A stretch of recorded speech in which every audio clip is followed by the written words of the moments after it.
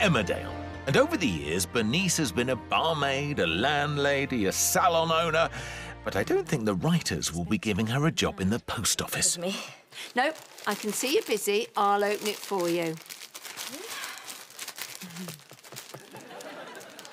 Bloody hell! Don't get her to present a soap award. She won't even be able to open the envelope. Emmerdale, where a presentation by Bernice and Nicola reveals a little too much information. Sounds like fun. Yeah, I wish I was going, but instead I'm doing this presentation on my own. I thought you had volunteers.